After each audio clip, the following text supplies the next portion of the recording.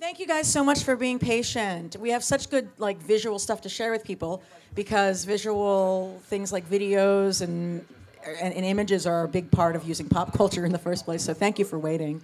We are here for the Pop Culture Warriors panel. We're going to learn about how different communities are organizing online to save the world, raise money for good causes, and really get people involved in the communities through their fandoms. Real quick, my name is Elana Levin. I'm the Director of Communications for the Writers Guild of America East. We're the union that represents screenwriters, TV writers, news writers, people who write web series and digital media. And we are really interested in promoting the ways that our members and other creative artists can help raise awareness and get people involved in issues, because pop culture is really how a lot of people experience the world around them. I have a confession to make, though, which is in 1995, which is the first time I ever got on the internet, the very first thing that I looked up was a British record label that put on ska music from the 1980s, and I really wanted to get more information about the bands that they had. And this was the first time that I ever was on the internet, and I could have looked up something about activism, because I was an activist at that point in time in my life and continue to be. I could have looked up something regarding my schoolwork, which was allegedly pretty important, but I looked up something about music. And that's what most people do. Most people, while people use the internet for their work, people also are in their lives incredibly connected to popular culture, whether it's movies, whether it's music. That's where people are in their lives. And one of the ways that we can try to make sure that the sort of activist and social participation that we want to see coming out of society happens is by reaching people where they are. Our panelists are people who are experts at that question, actually. The panelists we're going to have Andrew Slack, who runs the Harry Potter Alliance, Crissy Spivey from from Breakthrough TV.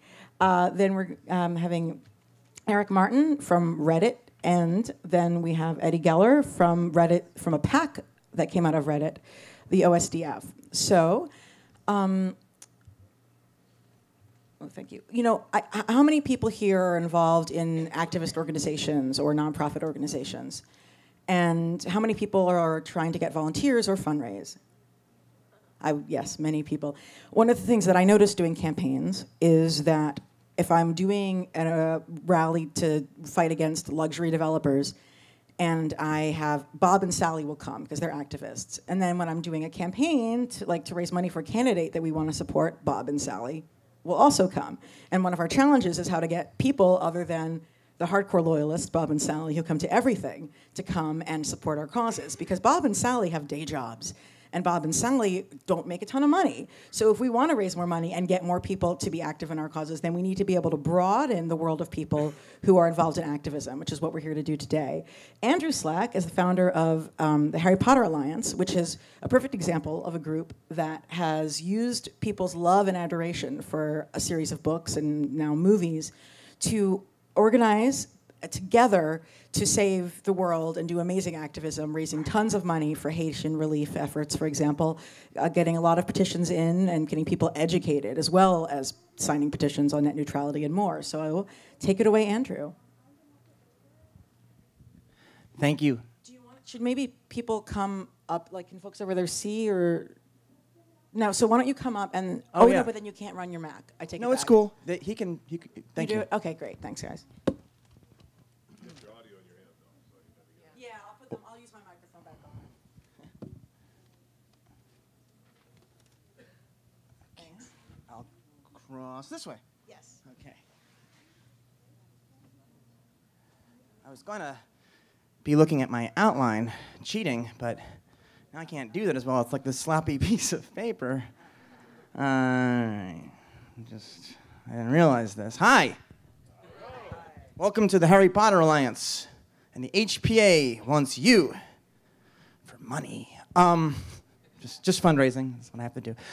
So my name's Andrew Slack. It is an honor to be here. This is the second time I've presented at one of the National Conference for Media Reform conferences. That was redundant. Let me start off. How many people here have read all the Harry Potter books? How many people here have read some of the Harry Potter books? How many people have heard of Harry Potter? There are people that didn't raise their hands. So either, well, anyway, we just have to liven those people up a little bit to get them participating. So it doesn't matter if you haven't read Harry Potter for the purposes of this presentation. The Harry Potter Alliance, in short, is we use parallels from Harry Potter to educate and inspire hundreds of thousands of Harry Potter fans to act as heroes in our world. We do that through the use of social media and tapping into the larger Harry Potter fan community. Now, there are a lot of parallels in Harry Potter that J.K. Rowling put in explicitly, implicitly, or unintentionally. She used to work for Amnesty International. But before we go to those parallels and drawing on them, there's a phrase I like to use, ETR, energy, talent, resources. Most people have pretty good sense of values in our world. Like they think genocide is bad, or climate crisis is bad if they acknowledge the climate crisis. And if they don't, they still think pollution is bad.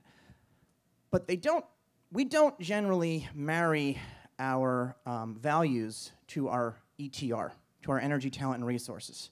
We generally put our ETR in our private lives, which is great, it's fine. And in our public lives, our interaction is sort of cursory, and it's normally through television and books and movies and that sort of thing. So people in our culture are putting energy into things like Harry Potter, talent into things like Harry Potter. And when I say that, if you go to the fan websites of the Harry Potter fandom, there are wizard rock bands, starting with Harry and the Potters, who started the organization with me. They're an indie rock punk band who looks at Harry Potter as a DIY punk rock kid fighting Voldemort, who is the man. And they sing songs like Voldemort Can't Stop the Rock. Their fandom is gigantic. That inspired an enemy band called Draco and the Malfoys, who sing songs like My Dad is Rich, Your Dad is Dead. There are hundreds of these bands that have been formed. And starting with Harry and the Potters, who are on our board, they repost our messages, and we go out to an international audience immediately.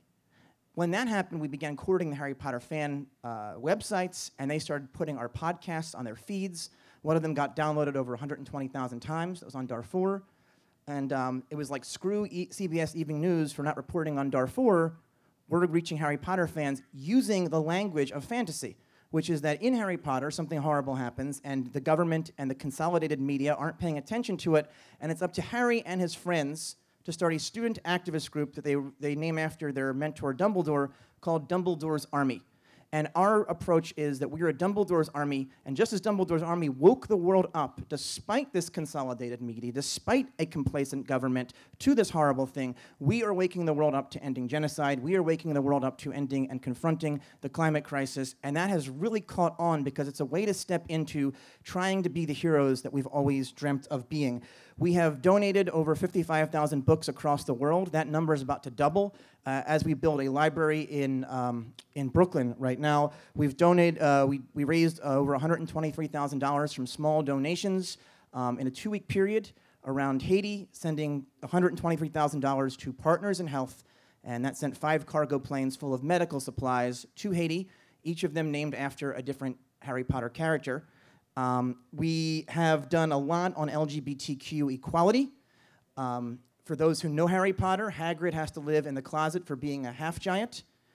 Lupin has to hide in the closet for his identity as a werewolf. And Harry Potter is literally forced to live inside of a closet because of his identity for the first 11 years of his life. We do a lot of anti-genocide activism and a lot of other stuff that's pretty cool and great, including media reform activism and introducing people to rocking out against Voldamedia. Right now, we are in the middle of negotiating with the CEO of Warner Brothers. We have over 15,000 signatures that I'm about to tell them about, including the signature of Ivana Lynch, who plays Luna Lovegood in the movies, and that is to make all Harry Potter chocolate fair trade. And fair trade chocolate is a very, very important issue for a number of reasons. One, there's child slavery involved. Two, cocoa farmers are amongst the most exploited farmers on the planet. And three, and this is the one that always elicits the most gasps, there was a recent study that came out that cocoa farmers are moving to other crops at such a fast rate because of the fact that they're still being given starvation wages, that if it continues at this rate, in 20 years, chocolate will be as rare and as expensive as caviar. Yeah, so child slavery, it's bad, but we all know it exists, but chocolate, that's our chocolate. We've gotten a lot of media coverage. We're being studied by Henry Jenkins, who's a professor on fan communities and a bit of an academic heavyweight, a MacArthur-funded research project at the University of Southern California. And he's looking particularly at us and a group called Invisible Children, which worked on child soldiers in Uganda, on what he calls avatar activism and what I call cultural acupuncture, which is looking for where is the healthy energy in our culture, that ETR, energy, talent, and resources. And how can we communicate that energy in an authentic way to make the rest of the culture healthier? And I can go on and on about that, and there's even like a spiritual definition that I could give. Well, maybe in a question and answer. But last year we won $250,000 from Chase Bank Community Giving. We won a contest on Facebook. There was about 10,000 organizations involved in that contest on who can get the most votes. We were the #1 winner. It's because the internet is our turf. We have over 80 chapters. We have 50 volunteer staff. When that happened, we shut down all operations, and we had a staff of over 150 temporary volunteers. We were meeting on a live stream. Can you go to livestream.com/imaginebetter and put it on mute? Livestream, for those who don't know it, we're going to see what it looks like in a second. We have a lot of meetings on Livestream. Livestream was our office. We don't have an office. So we met across the world in Livestream. And this thing right here is like a video player or an audio player, depending on what you're doing. And if you can just move this if we can just see the rest of the screen. Thank you. Well, it's not been loaded yet, but here is a chat. So people are chatting in there. So I can get in and give an inspirational speech, and people are chatting and responding to it, and then I'm responding to what they're saying. Was there? No. Okay. So how am I doing on time? Okay, so $250,000, how did we win it? We didn't just use every facet of the Harry Potter fan community. We also reached out to other fan communities and told them about our next project, Imagine Better, which is being launched on the day of the last Harry Potter movie. In 2008, J.K. Rowling said, "We do not need magic to change the world. We have all the power we need inside of us already. We have the power to imagine better." With media consolidation and other things happening in our world, many of the messages in our world are about imagining worse and creating a deficit of imagination. But in a world where we can feed every single person and then some, and throw out a lot of the food, and yet there's the amount of starvation that there is, we don't have an economic deficit. We don't have a material deficit. We have a spiritual deficit. We have a deficit of the human imagination. And so we need our artists. We need the fans of those artists to become artists themselves in remixing that work and reappropriating that work to tap into the imagination of the human race and do more. So we got tons of fan communities of other blockbuster books, TV shows, and movies to push the voting for us to win, because we're going to be bringing all of them together starting in July for a united fan coalition. We have New York Times best-selling young adult authors who are working with us. This is an unprecedented network of storytellers and lovers of story to uplift the story of the human race, of individuals and communities across the world, to harness the energy of popular culture for social change. One of those people is John Green. He's a young adult author, and he's got over 1 million Twitter followers, and he is an internet celebrity. He has helped us tap into the world of YouTube celebrities. So we're also uniting YouTube celebrities on this effort as well, and that's crucial. YouTube is crucial to all of this. Twitter, YouTube, Facebook, and some sort of live webcasting is essentially what we do with social media. John put out a video for us to win, but that video was about a friend of mine. She became a very good friend of mine, and in late August she died. Her name is Esther Earl. She was 16 years old when she died. I'm going to like you to play that video if you could. It's called With Esther. If you could put the volume back on. Actually, shut down the live stream. Part of the proceeds of that shut down the live stream, please. Thank you. And so let me just tell you about John real fast before you hit play. John and his, I'm going to go really fast. John and his brother Hank. John's a best-selling young adult author. Hank is a well-known singer-songwriter and eco-blogger, and they created something called the Vlog Brothers, where they video blog to each other every single week. Now, these video blogs have over 100,000 views every week now. They've built up this audience. They refer to their audience as nerd fighters. Essentially, nerds, we're taking back the term. You know, we control the internet, nerds, and we're not made of flesh or blood or muscle or nerves like regular people. We're made of the force called awesome, and it's only awesome that will fight the force of world suck. So that's what we're up against, is world suck. World suck is the amount of suck that exists in the world. The nerd fighters are a giant community. They're bigger than us, but we're united with them, and we sort of add the structure for them to do a lot of their campaigns. John made a video to nerd fighters. These are a bunch of nerd fighters. This one is Esther.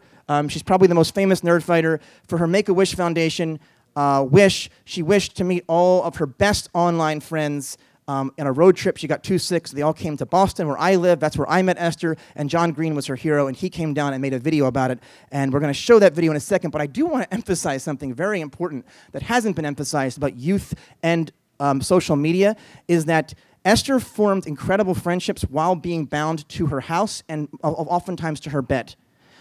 Kids who are terminally ill, kids who have special needs are doing this all the time. It's not part of this discussion.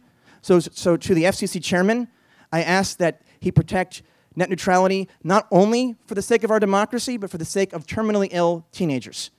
And that is the constituency that is not being recognized. So let's play that video.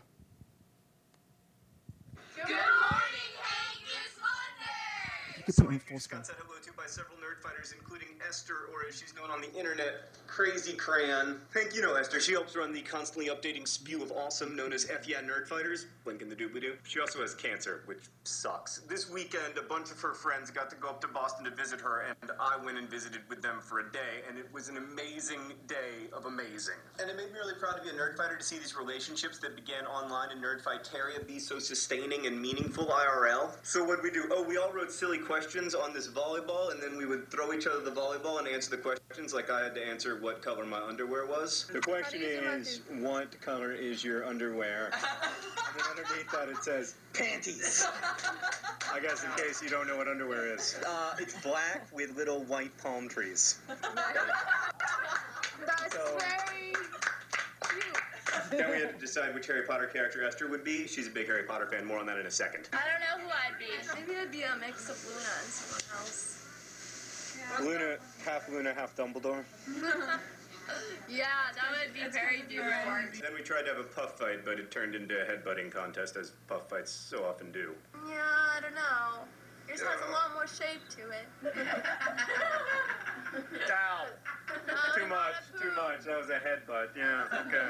Then we went on this insane adventure through the twilight streets of Boston, trying to find this one place that had espresso and gelato. Then we all had espresso and felt terribly sophisticated. Anyway, all night long I was thinking about how grateful I am to know Esther and trying to figure out a way to, like, give thanks for our weird internet-based cross-generational friendship. And then I remember that the first amazing night of amazing I spent with Esther was at LeakyCon, a Harry Potter conference. And after all, if it weren't for Harry Potter, I would have no Esther, and also there probably wouldn't be a Nerdfighteria. Then I thought about the fact that Esther is a huge supporter of the Harry Potter Alliance, a charitable organization that Nerdfighteria often partners with. Like, remember when Nerdfighteria and the Harry Potter Alliance raised $123,000 to help Haiti heal, and we had the SSDFTBA load up and go over to Haiti? Right, that Harry Potter Alliance. Hank, the HPA is currently in this huge contest to potentially win $250,000 to dramatically improve the amount of world suck they can decrease. The HPA is currently in third place, but what if we all go, link in the doobly-doo, and we vote, we tell our friends to vote, and they win the $250,000, which allows them to continue their work getting books to kids around the world, from the Mississippi Delta to Rwanda, and allows them to grow the work they do advocating for human rights around the world. And also, it is a small little way of saying to Esther, hi, thank you for being awesome. I'm not going to say that we should win this contest for Esther, because if I say that, she will throw up in the back of her mouth and hate me. I think we should win this contest with Esther. So if you want to give thanks for the existence of Nerdfighteria and the existence of Esther and the existence of wonderful boy wizards, please go to the link in the doobly-doo and vote for the Harry Potter Alliance. So please go vote, and thanks again to everyone in Boston. It was so fun to hang out with you guys. Hank, you'll find this out at Thank you, guys. Before I end, I just want to say that in the question and answer and later in individual conversations with all of you, I would like to talk to you about what we're doing with Imagine Better and with Nerdfighteria and with internet celebrities and young adult authors and this theory of cultural acupuncture and how it could apply to all of your work and all of our work collectively as we work for media reform and social justice and community and personal empowerment across the world. So thank you very much. Thank you. Thank you. One of the things that was really amazing about Harry Potter Alliance is how it just came out of the fans and their own activism. And I want to turn it over now to Crissy, who works for Breakthrough, which is actually an international human rights organization that uses a lot of really creative mass communications and pop culture tools to educate people. Crissy, let's. Okay. Do you need me to pop something up for you first? I'll put it up. Great. Hello, everybody.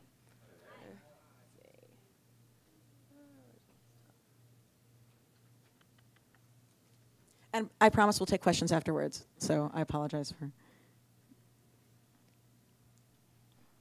Bear with me, I'm going to use a PowerPoint, but I won't be reading off the PowerPoint, so you won't hate me. There we go.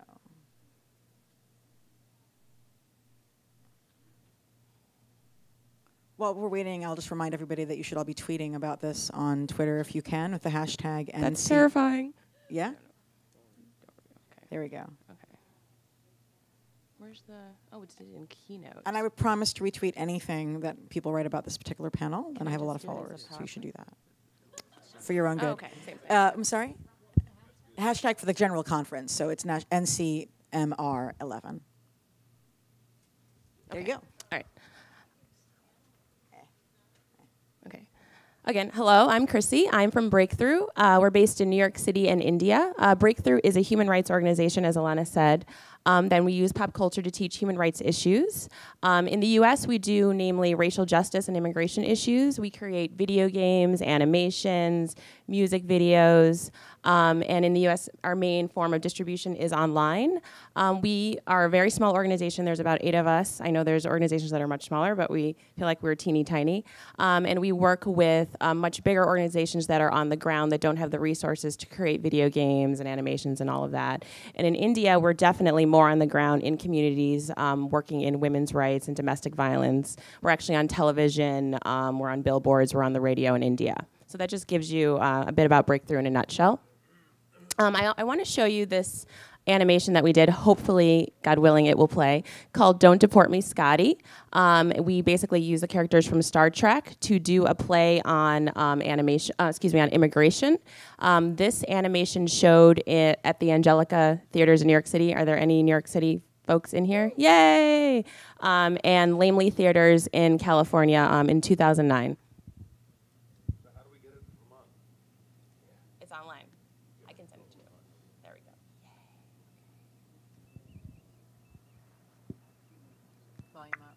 It's really quiet at the beginning. Oh, Can you hear it? Captain's log, star date 2008.6. The impossible has happened. We have received a subspace signal warning that outsiders from other galaxies are taking over the world. The alert says this is a major emergency. Aliens are overrunning the entire Federation. They're taking jobs and destroying our security. Something has to be done to stop this menace. Captain, may I suggest? You'll do no such thing, Mr. Schlock. According to this transmission, you're an alien, which puts your status in question. Most illogical, Captain. I'm a permanent resident of the Federation. Sorry, Schlock, but an alien's an alien. Captain, should we put him in the teleporter? No, we'll use the tele-deporter.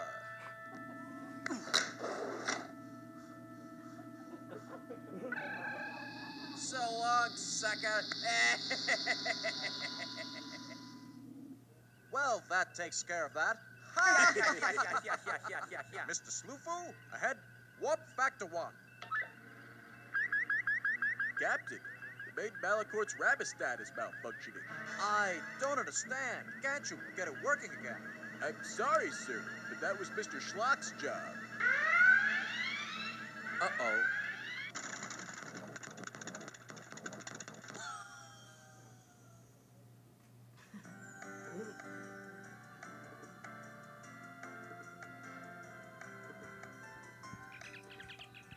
Snotty, are you there? So this animation was great for us, actually. It was a great way to get people that were just on YouTube looking for Star Trek, looking for other things, and running across this. And also it was a great way to, you wouldn't think that you'd be able to show an animation in a major theater in New York City, but they were, really willing to work with us for a nonprofit rate. We worked with an animator. We do everything pretty scrappy. We're really flexible with animators that we work with and all of that to tell stories in a different way and trying to access audiences that normally wouldn't come across content about immigration. Breakthrough started with a music video in India. Our executive director is from India, and she came across a story about a woman who was in a violent relationship, and she left that relationship to become a truck driver. And this music video is like one of our most popular music videos. Still, it's a cult classic in India. And it's just it's kind of just, this is how we started using music videos. And if anyone's interested in using music videos, it's a great inroads in getting conversations started about domestic violence, because that's something that's not really discussed in India. It's a very taboo subject, so it really worked for us. I don't know if anyone's familiar with Iced. Has anyone heard of this video game in here? Iced was a game we did in 2008 on immigration. It was the first video game of its kind, and we actually took the game as a PowerPoint to a Games for Change video game panel, and it took off. Fox News was calling, CNN was calling, and it was just pretty controversial back in 2008. And I would just want to show you a video again so you can see what it looks like. If it plays. Hey, yo, grab that kid. Hey, grab the kid. Since 1996, almost 2 million people have been deported from the U.S. They do not have access to due process. They have no idea of their destiny. Are these our American values?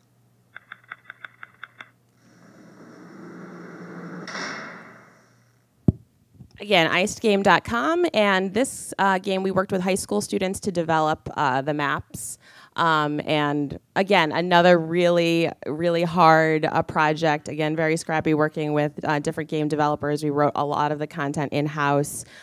We use any means necessary to create it, and it got us a ton of press, even when it was a PowerPoint.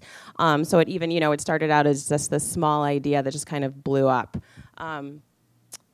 And this project that was my baby, I Am This Land, just ended. It was a video contest, and we really wanted to get young people involved in making videos. But we said, how can we reach folks that are not just interested in social justice issues? So we partnered with Activision. Actually, I met the head of Activision at a panel, and I told him about the idea, and he said, sure, what do you want as prizes? And they shipped us boxes of Guitar Heroes, boxes of DJ Heroes. It was just a matter of asking the question. You never know, who's going to say yes. And we partnered with Spin Magazine, and the winner gets all of these video games. They get an internship with Spin Magazine. And actually, the winners was this great team from Flushing International High School in Queens, New York. They did such a professional video. They were honored in New York City as the Queens People of the Week. So kind of, again, another small idea and another situation of just, pitching your idea and, getting in front of Activision. If you tell young people, Spin Magazine, Activision, they're already interested in making video. They already have the skills. They already have the resources. And this was a high school team that did it as a project in response to bullying in their high school. And they won, so. Okay, the latest that we're really excited about is a video game we did. We've been working on it for 2 years. It just released on Facebook this week. It's called America 2049, and we're really excited about it. It's the first video game on Facebook of its kind. It's not like Farmville at all or Mafia Wars. It's transmedia. There's obviously social networking. It's online. It's offline. I'm going to try to explain the premise. Bear with me. You are working in America 2049, as an agent for an organization called the Council on American Heritage. Your boss is Victor Garber, who worked on, obviously, from Alias. He's been in the Titanic. And you are looking for a man by the name of Ken Asaba, who is Harold Perrineau from Lost. Again, another situation where we pitched the idea, and they liked it, and they came on board. So let me show you Victor Garber. This is on Facebook. This is what it looks like.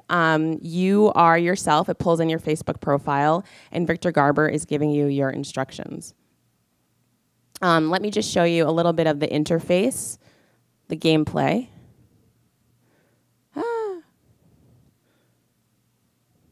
Where's a little video?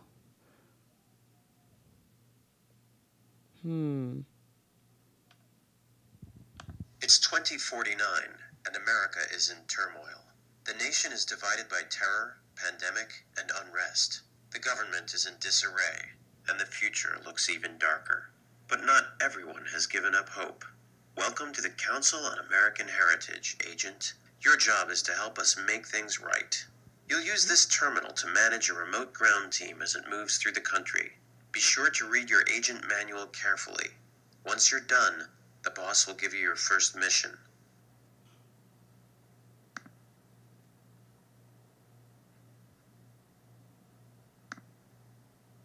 So you're going to go through. Welcome, Agent. Glad to have you working with us. I'm afraid we'll be throwing you right into the deep end. We have an urgent case for you. You'll be hunting down a man by the name of Ken Asaba. Our records indicate he's from Uganda. He escaped from a quarantine center outside of Portland last night. We can't have people running loose, spreading who knows what kind of diseases around. It's not safe. So your job is to get Asaba back behind bars until we can be sure he's clean.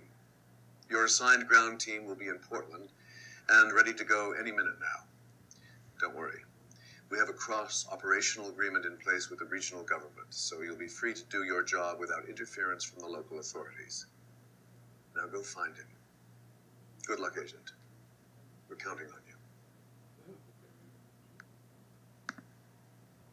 So just a little bit of the gameplay. So you're going through and you are, You're going through and you are answering questions, you're solving puzzles, you're cracking codes. It's pretty complex. There's 12 weeks of gameplay, and each week has a different human rights theme. So this week when we launched, it was racial justice and immigration. Next week we are doing sex trafficking, and the themes are woven into a very complex script, kind of like a movie. So it's not hitting the players on the head, because even though it's a game, we really want to get people thinking about these ideas. And we also have partnered with the International Sites of Conscience. They are museums across the country, and those are other ways to get really on the ground, in-depth conversations about what's going on in real life and how far how not so far we are, from 2049 with things that are really going on in our country. Because it's a very dark and dystopic environment in this game, and we're not so far from that.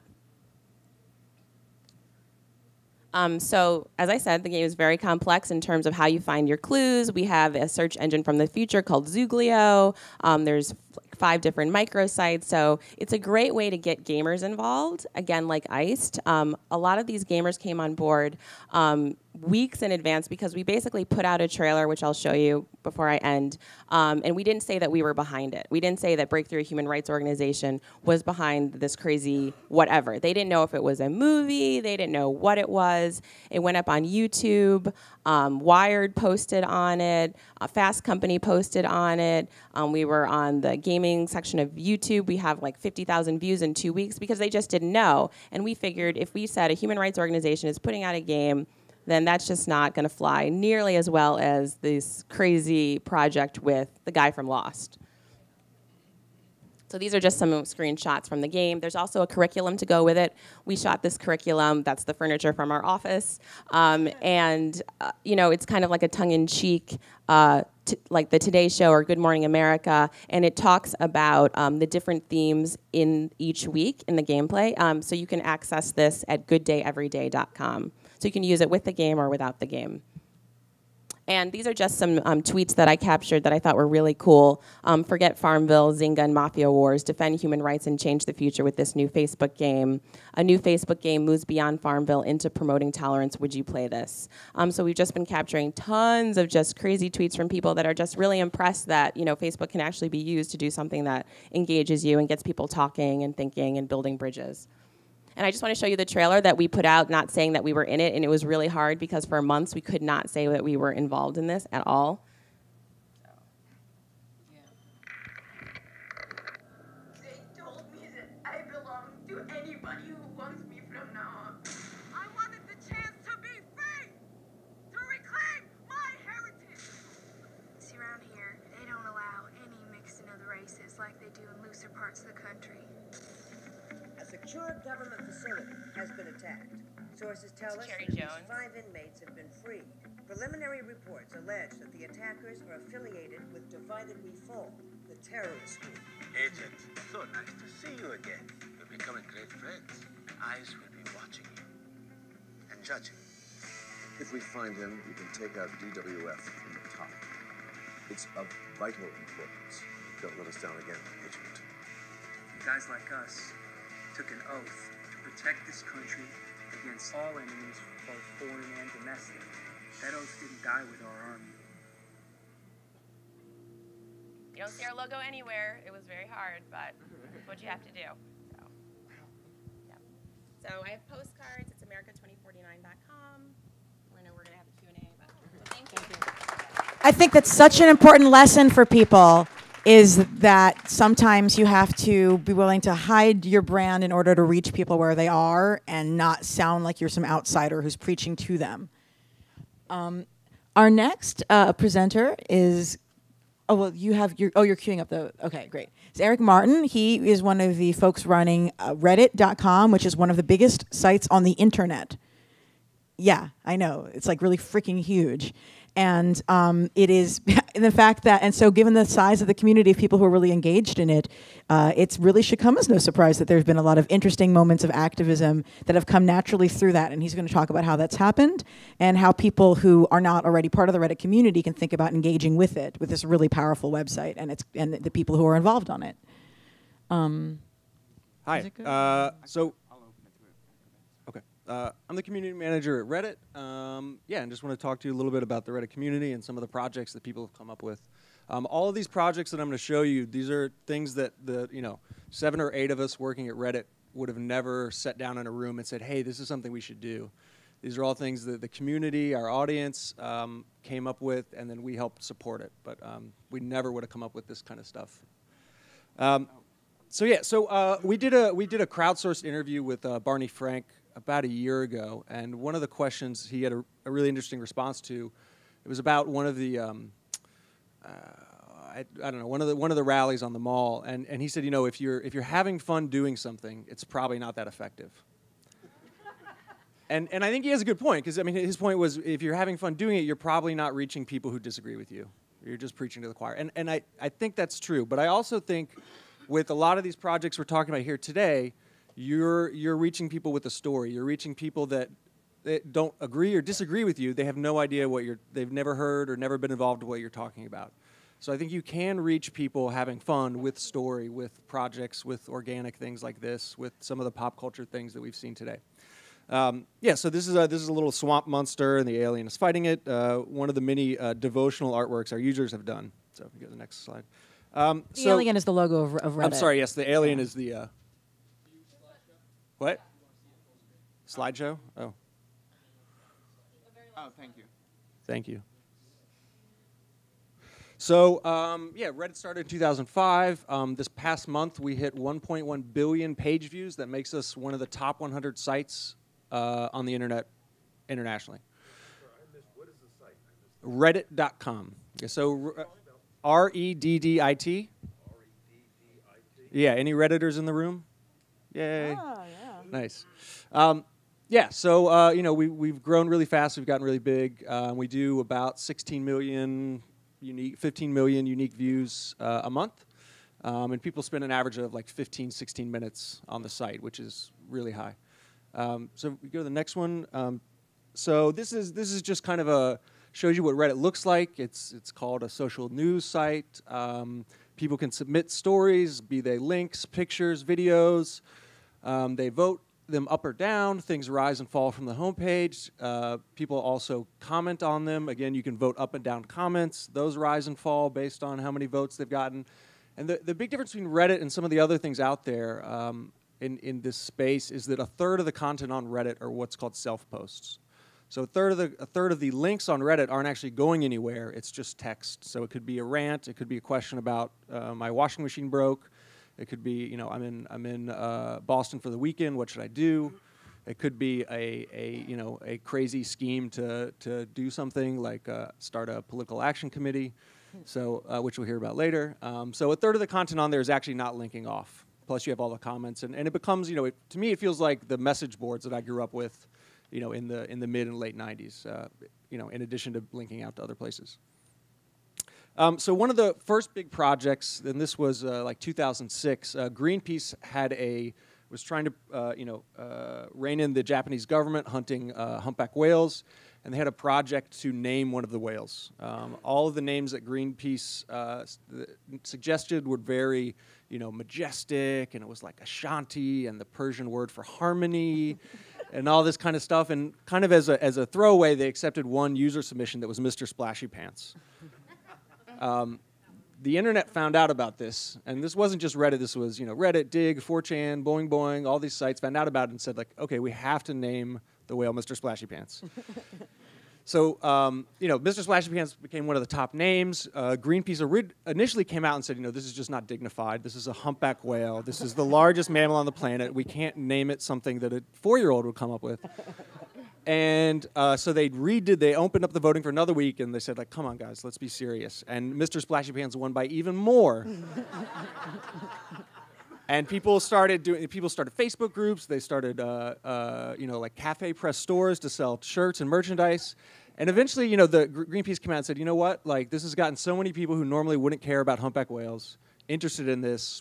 You know what, we were wrong. This is really great. And they embraced it, and they started, you know, selling merch and including it. And yeah, the Japanese government stopped the hunting of the humpback whales in 2007. So hopefully Mr. Splashy Pants had something to do with that. But like a lot of the stories, you know, again, like, this is not something Greenpeace would have thought of when they were in their room planning this campaign. It's something that happened, and you have to respond to it quickly, and you have to embrace it, and you have to kind of stoke the fire a little bit, which is what happened here. Another thing that happened on Reddit, and again, this is one of these self-posts. So right after the Glenn Beck rally, which I'm sure you all were at, a Redditor woke up and said, you know, I have this vision and I just can't shake it. Colbert needs to hold a satirical rally in DC. This blew up, got tons of attention on Reddit, a bunch of other sites. People started a website, colbertrally.com. They did all kinds of things to, you know, try to get people at Comedy Central to pay attention to this. And then, you know, they decided, well, maybe they don't think we're serious. You know, we're just a bunch of internet people. Everyone thinks we just sit around in our basement and play video games. Let's show them that we're serious. Let's donate money to Donors Choose, which is a charity where Colbert's on the board. Let's, you know, blackmail him with donations. So in like a week or two, we donated, you know, $500,000. And that's, you know, and you know, the Comedy Central people will tell you, well, they had this idea a while back, but I mean, I think this showed everyone involved that, you know, this was serious. People would take off work, people would drive to DC, people would rent hotel rooms, all that kind of stuff. So, you know, the rally ended up being a huge success, and this sort of organic movement on Reddit, I think, was a large part of that. This is, you know, so these crowdsourced interviews, which I mentioned, the Barney Frank one, we do on Reddit. This is a recent one that Anthony Weiner did, and just to show you kind of the sort of the reach that one of these crowdsourced interviews have. And we have these on Reddit. It's a section called I am a. So people say, I am a high school teacher. I am a NASA engineer. I am a Democrat who fights, in this example. And so this got, you know, 2,500 votes, you know, 4,500 comments. There was a total of, you know, 62,000 people voting on the post itself and the comments. That's a lot of people voting online. And then, you know, it had 150,000 page views with people spending, you know, 3-4 minutes on the site. I mean, I'm sorry, on that post. So these posts get a lot of attention. So if you have something going on, this is a really great audience that wants to ask you questions. It wants to, you know, hear your feedback. And the important thing in these, and I think something that Representative Wiener did real well, is that people ask tough questions. They'll bring up things that maybe you don't want them to bring up, but as long as you respond, kind of honestly, or say even honestly, I'm not going to answer that. As long as you do that, people are pretty receptive by the fact that you're willing to come on and interact with the audience. This was another project after Haiti. We partnered with a group called Direct Relief to raise money for Haiti, and we challenged a bunch of other sites on the internet to see who could raise more money. And a bunch of people joined in. So this little comic here is by Zach Wiener, who does a Saturday morning breakfast cereal, if any of you guys know that. Yeah. And so he said, he came on and said, the internet's not going to donate that much money. They're a bunch of dickheads. Prove me wrong, raise $100,000. So he raised $100,000, and he did this little logo saying, the internet is not 100% dickheads. And one of the important lessons here is, the Direct Relief guys, one of the reasons we partnered with them is they were very open about feedback. So they were willing to come on and do interviews. They were willing to actually, you'll see in a later slide, send us pictures of the pallets of medical supplies with Reddit stickers going to Haiti, getting loaded on the cargo planes. They were willing to answer any and all questions people had, whether they were, serious or crazy, so that kind of feedback, and also give us really detailed feedback about exactly what that money was going to. The same with Donors Choose. And we're dealing with an online audience. You're talking a lot about geeks, engineers, people that really get, spiritually annoyed by inefficiency and bureaucracy and the lack of transparency. So the reason these things work very well is because Direct Relief, Donors Choose, those give you as much feedback as you could possibly want about what your money and your time is going towards. And that's why, recently with some of the NPR stuff, the geeks on Reddit got really frustrated because you have to donate to a general fund. You can't say exactly what your money's going towards. You don't know where it's going. And that really frustrates the core passionate online users because they are, engineers and believe in efficiency. So that's very important when you're trying to raise money or get volunteers online. And again, this is just an example here. Feedback is key. Again, we have Direct Relief actually putting Reddit stickers and taking photographs and uploading them to Reddit with the pallets going to Haiti. And here we have Donors Choose, one of the teachers that was benefited from this fundraiser, had her kids draw little Reddit alien superhero coloring things, which is also part of our long-term user acquisition strategy. So this is if you're on Reddit, this is Facebook Girl. She's a popular internet meme, and I think this thing is important here. The truth is, no one cares what you think. So if you come on Reddit or any of the other big online sites and just come out with your idea and why you think something's important, it's not going to work because no one cares. They don't. The reason people get involved is because they get involved with something that happens organically and something that's fun to tell their friends about and fun to talk about online. Not because of the cause, which has important, but the reason people get excited, the reason these projects get so much energy and attention is because it's a cool story. Oh, a guy woke up at 5 in the morning and had the idea to do a Colbert rally, and it blew up online, and all these things happened. That's a fun story to talk about.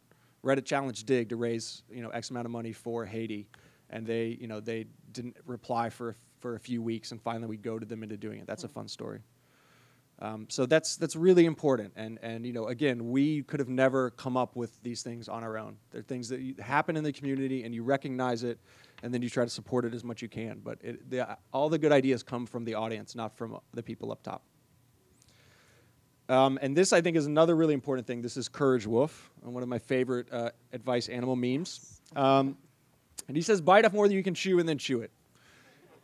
And I think that's really important too. And that goes, someone biting off more than they can chew, and then the online community coming in to help them chew it, makes for a much more interesting story than someone who has everything planned out from the beginning. And I think Eddie will tell you a little about one example of that. So no one says, "Oh, I want to," I think Colbert should have a rally, or I think we should raise, or another example, we had a World Backup Day, which a few weeks ago on Reddit, some of the people in the IT community said, we should have a World Backup Day right before April Fool's, March 31st, and people should look at how they back up their data. And yeah, let's make that happen, right? They didn't have a plan. They didn't think it through. They just put the idea out there. Other people joined on, and now, like World Backup Day, we got coverage in like all the major IT blogs. There's a separate site. It got support from all these online backup and device backup places, and now it's going to be like an annual event. They didn't have a plan from the beginning. They just said, let's do this, and they started. And that's how you get people to flock to your story online. Thank you. Thank you so much. And now we'll have Eddie talk about an idea that came together on Reddit that really, really took off. Yeah, I just want to say I'm extremely flattered to be here with all these people who are doing amazing things like human rights and administrator of one of the biggest sites in the world. And up until November, my biggest claim to fame was that I was in a Best Buy commercial. So this is very exciting for me to be here. All right, so what happened was I used Reddit to start a 501c4 political advocacy organization. It started with this story on a Sunday night. It says, GOP wins in Congress effectively doom net neutrality. And so I've seen, and we've all seen stories like this, a million stories like this, where the media tells us that it's hopeless for us. Like, it's already done, it's written, it's in the books. And so I was so frustrated, I went to Reddit, and I apologize, there's gonna be some salty language. And I posted a link to the article, and I said, you know what? F this idea that we can't get anything done with a Republican Congress. If we want net neutrality or anything else, then we need to demand it. And I said, I propose a Reddit political action committee, not committed to a party or a politician, just good policy. And as you can see, it got 1,600 plus votes. And I did not want to start a political action committee. This was like a whim. I was annoyed. The first comment I made on this was like, I'll give $100 if someone wants to do this. And then I realized no one was going to do it. And so for whatever idiotic reason, I was like, all right, let's do this. And so it went from there. And one of the things you can do on Reddit is start a subreddit, which is so great. Like, you just make a subject that you want to talk about. Like, he talks about the IAMAs. I started a subreddit for this, and you can see sort of the first, these are the first posts from, the first day of Reddit. And if we scroll down, like, these are the very first things we were talking about. People, we weren't sure what we were going to do. People talked about TSA, campaign finance was brought up. You can see 4 ways to make RPAC not suck, because that's what we started. It started out as RPAC. And then at some point, someone said, let's do an RPAC Canada, which I was very flattered by, but I don't think RPAC Canada has taken off just yet. But to speak to Reddit's power, is that morning, I got a call from the Daily Beast, and they wrote a story about this.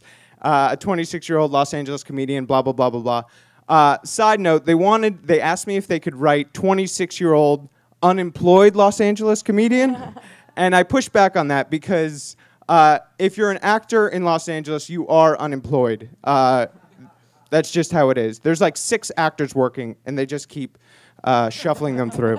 And then, so Gawker picked it up, and so it was great to get attention. But then Tech President writes about it and says, consensus is in our office is that it's easy to start something on the internet and even easier to never finish it, which is so true, because one of the problems with the internet is, like, I could walk away and no one's going to push me to keep it going.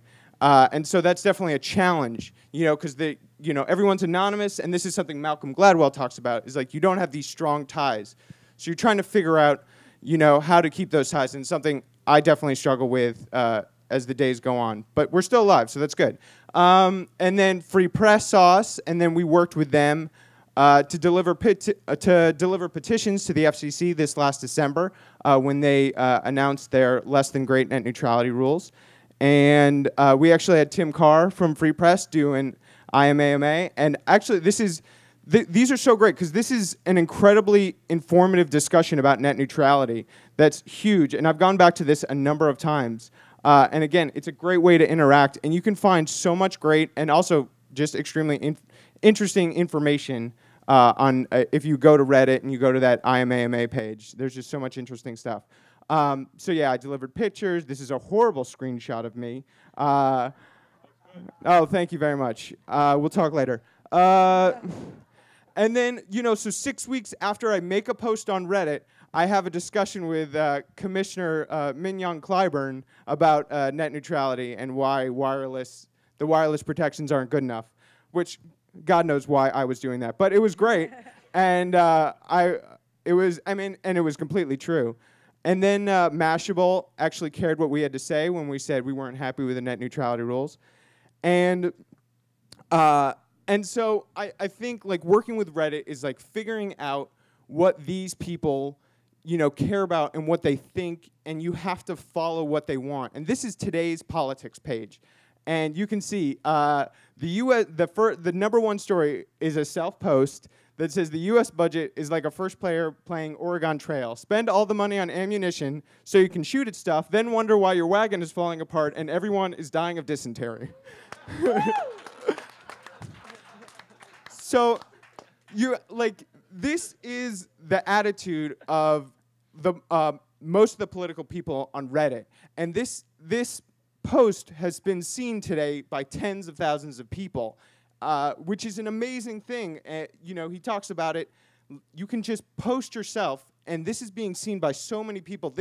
I think Reddit is the most open media outlet that someone can access. Granted, you have to have an incredible amount of luck, good fortune, to hit the front page, but I think it's an amazing and exciting thing.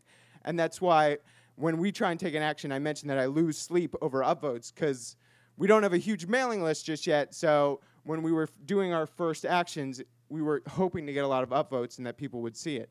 And that's why the next thing we thought we would do, we wanted to do something interesting.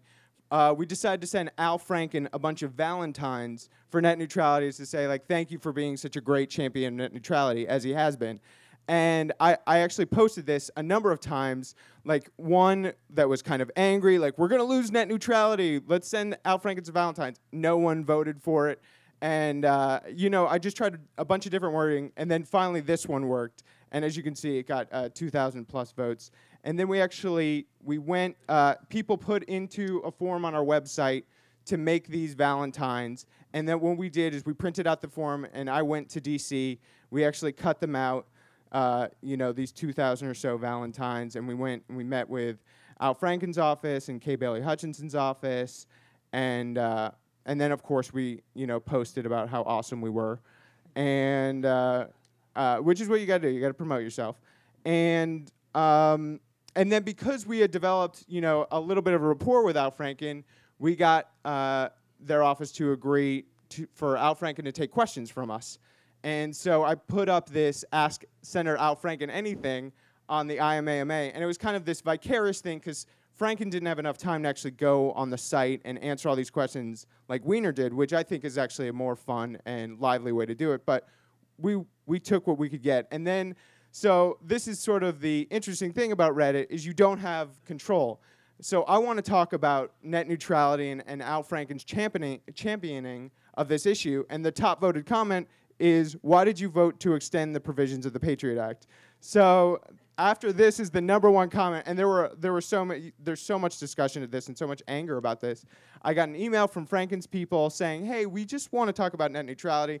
And if you notice these edits, these are me like backing up, I apologize, clarification, I'm being pummeled. And you know, that is the Reddit community. They want what they want, and you only have so much control over what you're going to get. But Franken did answer the questions that were sent, and he actually did answer the Patriot Act question. And something I was really proud of, which was, this is the first place I saw that I could find that Al Franken actually responded to his vote on the Patriot Act. So that's really exciting to me. The first place Al Franken talked about this was on Reddit in response to our questions. And we actually posted these answers, the day after Anthony Weiner had come on Reddit. And Business Insider did a story on it, that Anthony Weiner, you know, blah, blah, blah, has come on to take questions on Reddit. And so I emailed Business Insider to let them know that a day before we had done it. And so then they wrote this headline, here's why Reddit could be a player in the 2012 election. My only problem with this article is that my picture's not big enough. If they could have made that the whole page, or maybe make the article as just a comment on my picture, that might have been better. But I think this speaks to Reddit's power, like I said, as a media outlet. The last thing I said in an email to them is I want to convince Redditors of the power they can wield if they act collectively, because they control a front page of a website that gets, well, I guess now 15 million unique visitors a month. And if that's not a powerful tool to propel a grassroots movement, I don't know what is. So yeah, that's my crazy story of starting a 501c4 on the pages of Reddit, and here I am. Yes. What is the name of your C4 now? It is now the Open Source Democracy Foundation, or OSDF, or if you have even less time, the OSDF. Thank you so much. I'm going to turn it over to questions, but I do want to really quickly go over some of the takeaway points I want to make sure people have a chance to hear. One is that you must respect the community that you're entering and realize that you can't control it all. You will lose control, but that's often how you will succeed the best. You have to go to where people already are.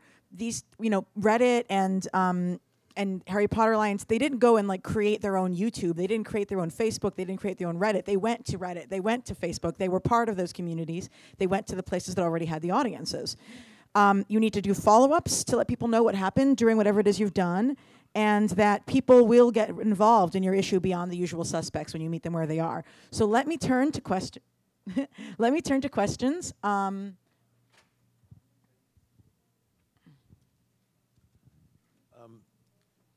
First of all, since I'm older than all of you on the panel, particularly in this session, I just want to make a brief comment, and I do have a question. Okay. You give me hope. I've seen a lot of the world, okay? From politics in New York City when I was a younger man to Vietnam. And not only in this conference, particularly all of you, give me hope that the youth will take back our democracy and take back the world. So I want to thank you, okay?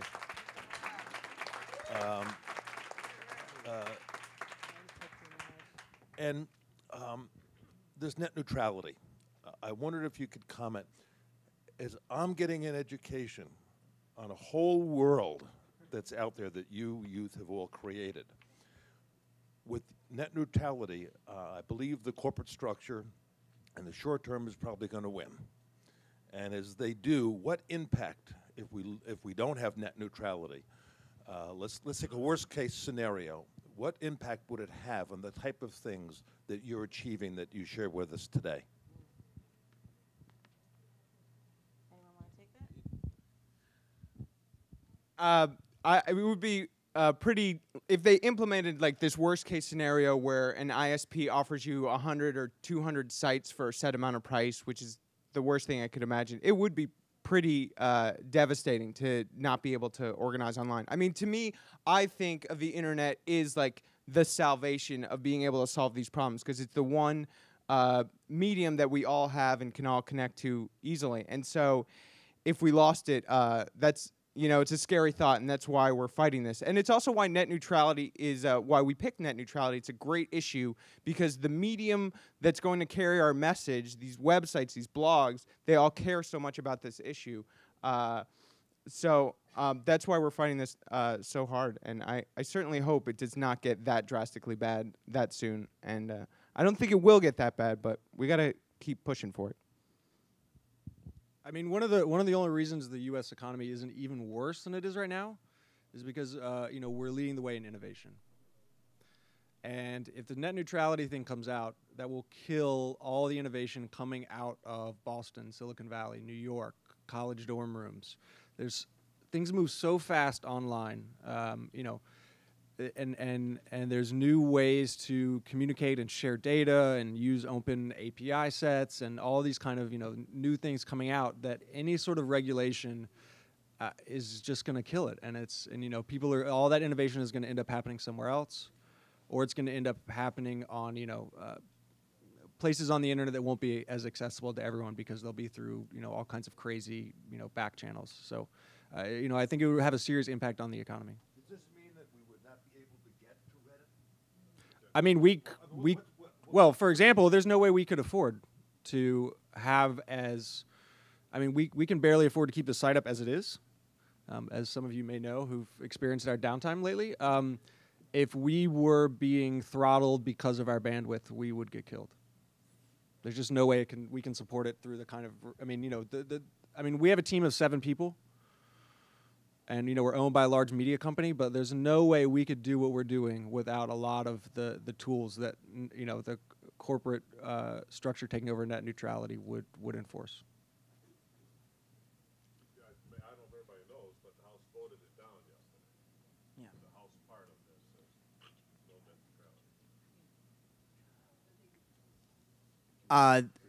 One of my best friends came up with the term crisotunity, which is it's when there's a crisis, it's also an opportunity. It's not a crisotunity I'd want to deal with because I don't know what the ramifications of taking down internet freedom would be. We've already seen the ramifications of taking down radio and TV. But at this point, we've grown accustomed to using it all the time, that hopefully it would be a crisotunity to bring people together, every single lover of internet freedom together in a way that hasn't happened yet. Because so far we've been talking about, oh, this could be bad.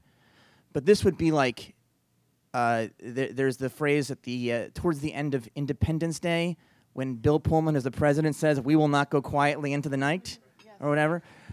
That we will not go quietly into the night. And this is going to be like, take the rage and put it into the streets, but put it into the net in a way that they haven't seen yet. And it's going to make noise, and it's going to make them afraid, and we're going to damage them. And it's going to be aggressive in a way that the Harry Potter Alliance has never been aggressive in that way.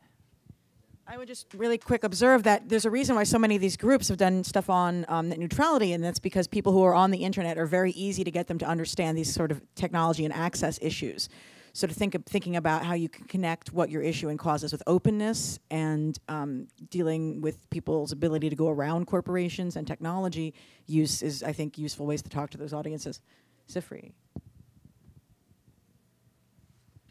Thanks. I came late, but I caught some really good stuff. My question on this fight over freedom, democracy, and the internet is: do you guys think it's good to connect those issues to the sort of anti-empire, all the other left issues that lots of people here bring up, or it's better to somehow do these things separately?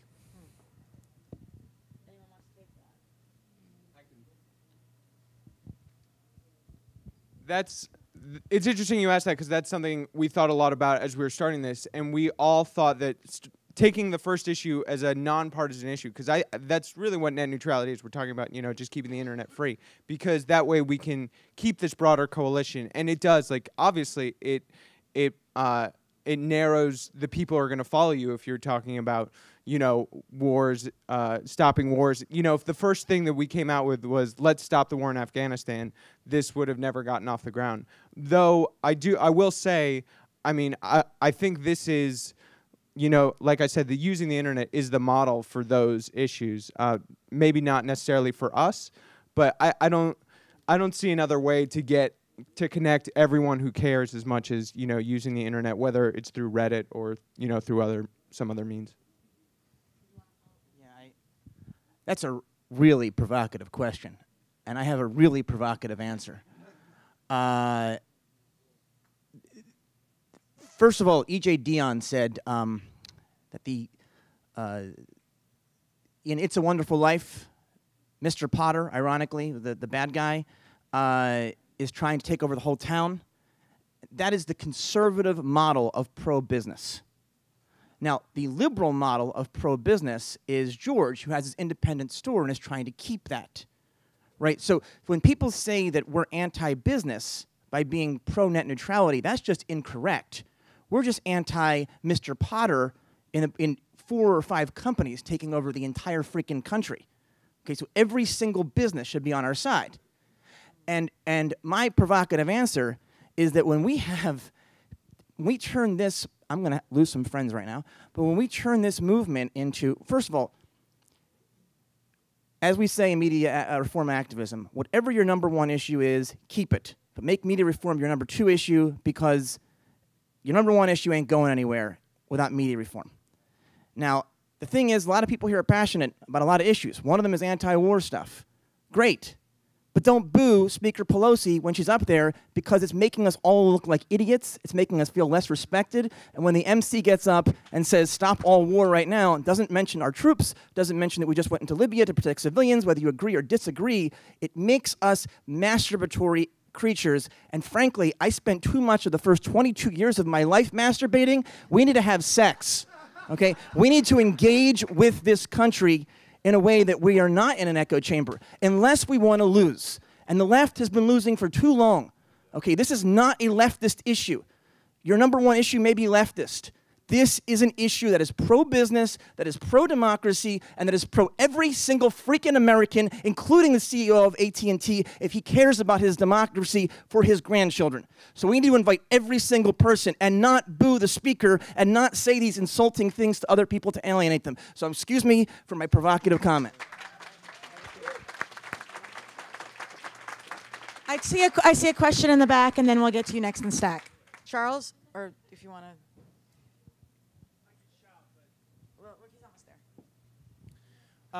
I know that some of you are in touch with the important organizations that specialize in online advocacy. I'm thinking Move On or Free Press or whatever. And you're talking about professionals who understand Washington, who manage lists properly. And I worry that you're stealing attention from those important people. And that ultimately the attention you steal will be followed by dollars, will be followed by influence. And then what's going to happen to that industry of people that send out emails to get stuff to happen in Washington, D.C. It feels like you're toying with something very dangerous here, and I wonder what that's going to look like in a year or two.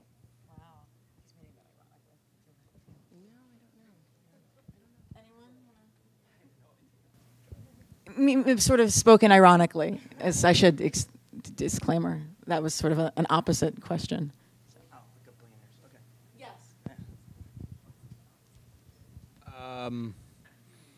I mean, good. I mean, the beauty of the internet is, ideally that the cream rises to the top. And so, what again, if we're just talking about what's important to us and not what's important to the story and what's important to the people who aren't normally involved, then we've missed it, and you're not gonna reach as many people. And Reddit, we don't have an email list. We don't even collect emails. Show me another site that gets a billion page views that doesn't. We don't have an email list. There's no link to our Twitter. There's no link to our Facebook. People come back because of those things, not in spite of them. And so I think that's true also for some of these, for some of these political movements. Is that, it's, I don't know. I don't see. There's definitely people who are very supportive of those groups in Reddit and some of the other similar spaces online, but not as many as you would think, even though they care about some of the same issues. So I don't necessarily think they overlap that much, but where they do, whatever, the better stuff will win out. And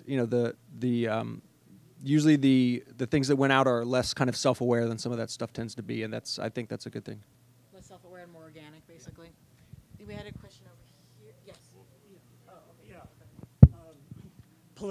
Political analysts tend to break up the American population into, 6 or 12 different demographics.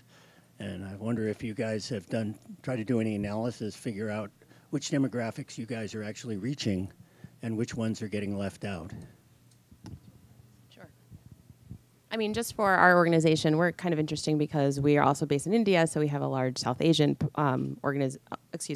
audience. But we also, when Iced came out, we worked with high school students to make a video game, and actually people in their 40s and 50s were playing Iced, in addition to high school students. So it'll be interesting in looking at Facebook, because Facebook started as, a college site, and now those people are older. So I think people also that are playing games are much older, and people that are taking action are, it's both. So in games, it's kind of an interesting, that it's skewing, games skew much older than it's, you'd think. So. Anybody want to? I would also just say that I think a lot of the audiences who folks in these groups are reaching are audiences who aren't getting reached by other forms of activism, and a lot of the audiences who we're not reaching are ones who are being reached by those older forms of activism anyway. And you had the next question, yeah. You mentioned spirituality Every one of you said something spiritual or passionate. I mean, because I think that's something that the older audience misses, that is universal.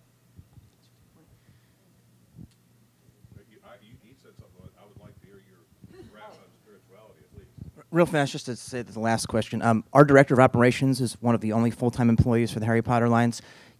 Heard about us, and the first time she heard about us on a Harry Potter site, she hated us. She thought we were stupid, we were angry. Activists are angry, they're bad. Now she's a full-time activist, so it turns around. We won her over somehow, but it's been a lot of people. Gonna give a very short answer to a very long question, but anyone who's ever done any kind of body energy healing work, acupuncture type stuff, the acupuncturist works on like an intuitive energy field around you, and there's all these blocks that are happening, blocking the chi. If you want to, now I'm totally isolating myself into a sort of weird new age corner here, but there's a flow of energy, right, that goes through our body, and if it's blocked, we end up experiencing different physical and emotional and psychological problems. The acupuncturist's job is to transmute or remove those blocks.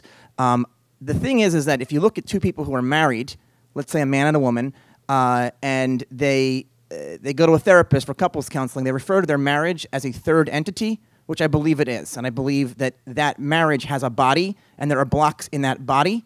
If you go into a neighborhood, that neighborhood has a body, and there are blocks in that body. And if you look at the earth, that our whole human race has a body. We're all exchanging molecules right now anyway. So can we treat the whole society, the whole culture, as one organism, and see where the blocks are and how to move that energy around? That's actually not necessarily spiritual, but it is if you want it to be. I want it to be, so I choose to look at it that way.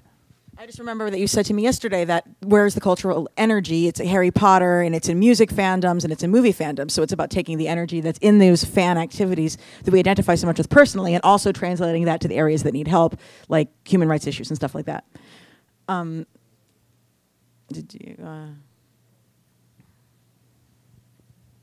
I wasn't going to comment on that until this gentleman over here mentioned about spirituality. You know, I happen to practice Buddhism, so I find myself many times uncomfortably bringing up the subject of spirituality, because even today in you know, the so-called Aquarian age, there's an uncomfort with talking about spirituality. But I think it's important for me, once I become more acquainted with the technologies that you young folks are so facile with, I'm trying to become more facile with it. But the point I'm trying to make is that probably I should be, you know, on the internet talking about spiritual issues as well as activism, as well as the arts, because I really find that now is a really crucial time. It's push come to shove time, and in terms of this planet.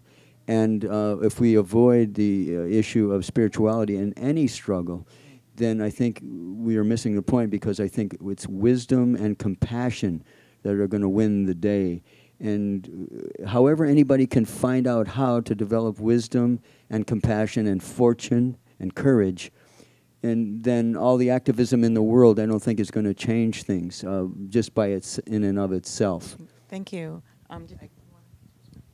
So I mean, I just want to kind of bring the perspective of definitely, you know, the Reddit audience, and I think a lot of the internet audience is most of them are full-blown pocket-carrying atheists, and most of them believe that acupuncture and all the new age stuff is just it's you know, mumbo jumbo, and there's no proof for it. So I mean, this is another reason why I think it's important to keep, you know, issues like net neutrality and or, you know, take your pick separate from some of the other stuff.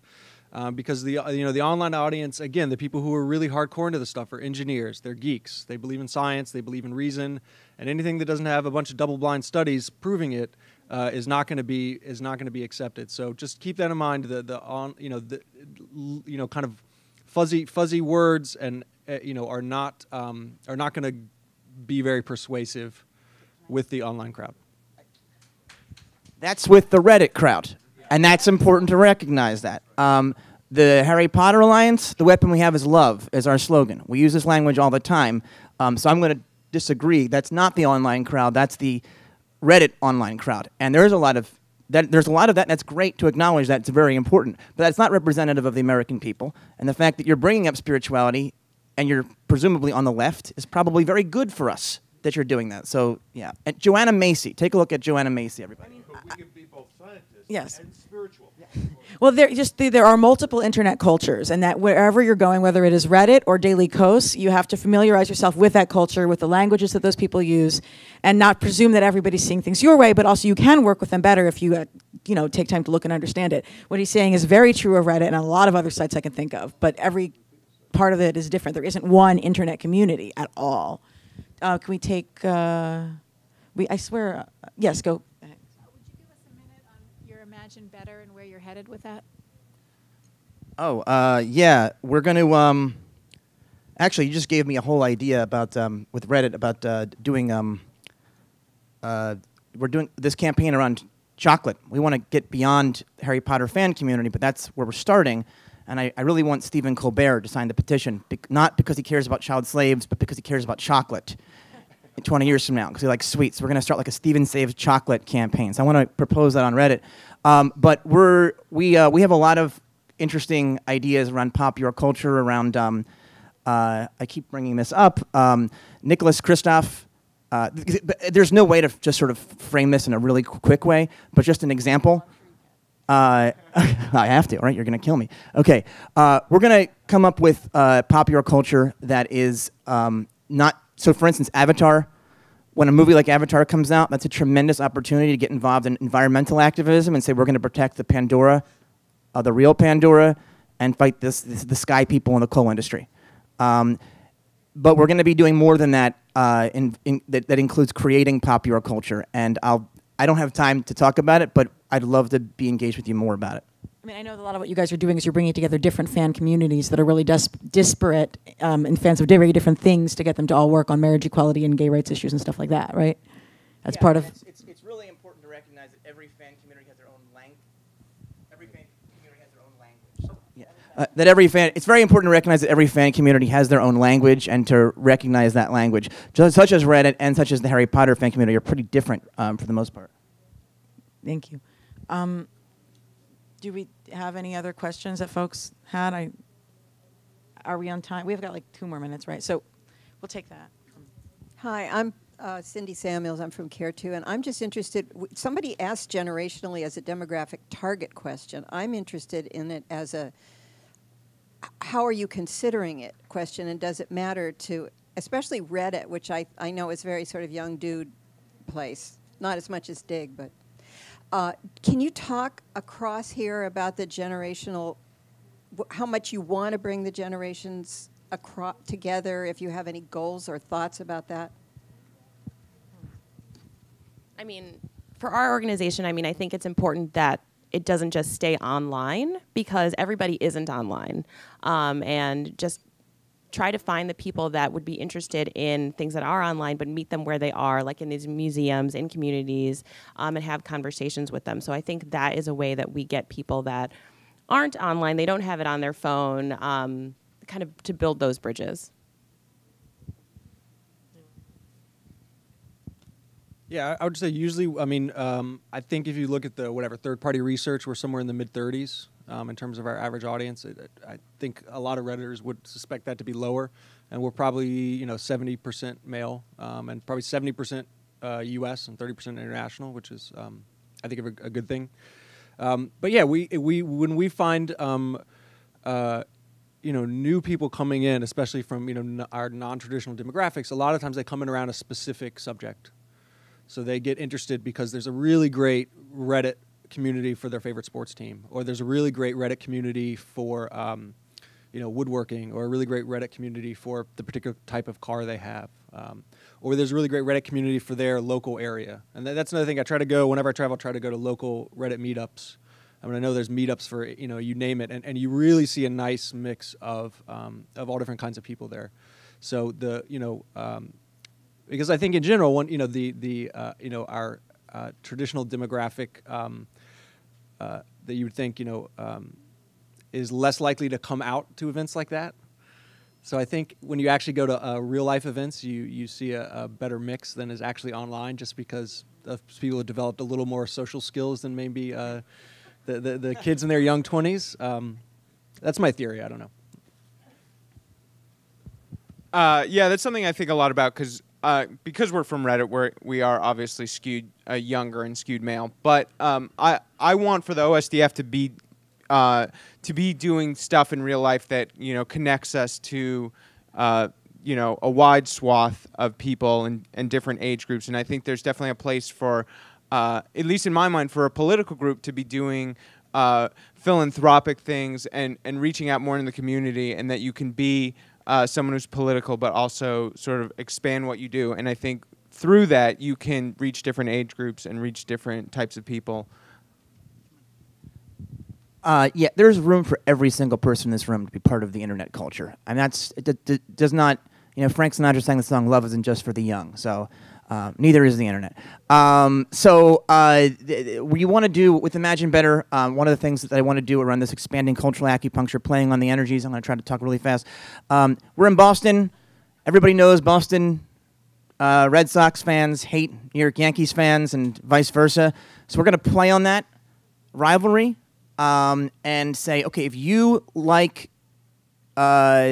if you're in New York and you love the Yankees and you're in Boston and you love the Red Sox, prove it by proving that you love your city more. So we'll create a system, and I don't have the funding for this, so if anybody wants to help with that, tell me.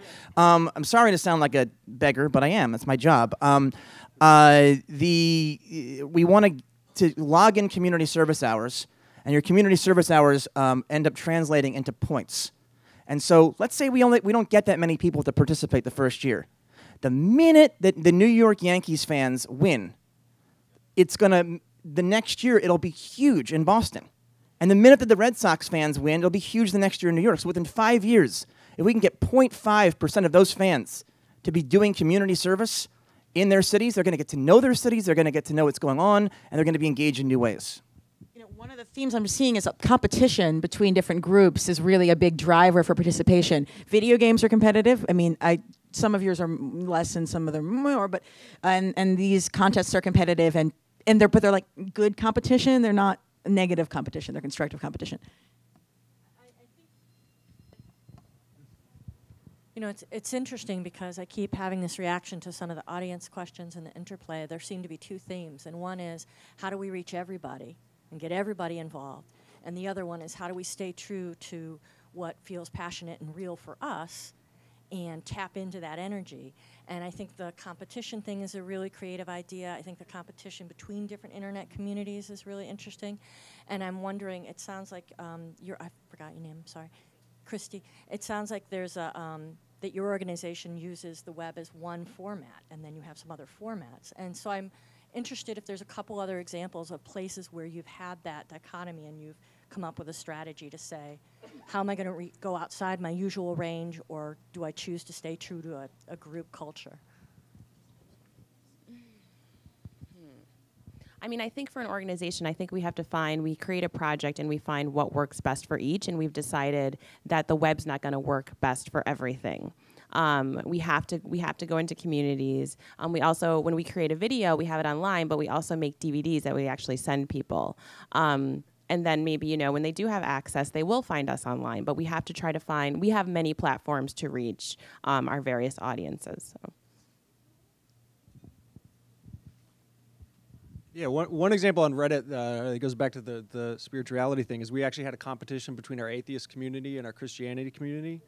And then the Muslim community got involved too. So, and they were all, I forget what they were raising money for, but it was something they all kind of agreed upon. And they challenged each other and tried to recruit other people. So even competitions within a community among people who disagree about, some very big things can be an effective way to get everybody involved. We have room for time for one more question. So can I hear from someone who hasn't?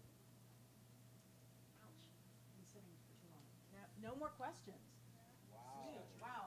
Well, I want to thank everyone for participating, and if anybody from here has any final thought that you haven't had a chance to say yet in terms of lessons that people should be learning or anything, just I'm passing the mic if anybody has any final thoughts.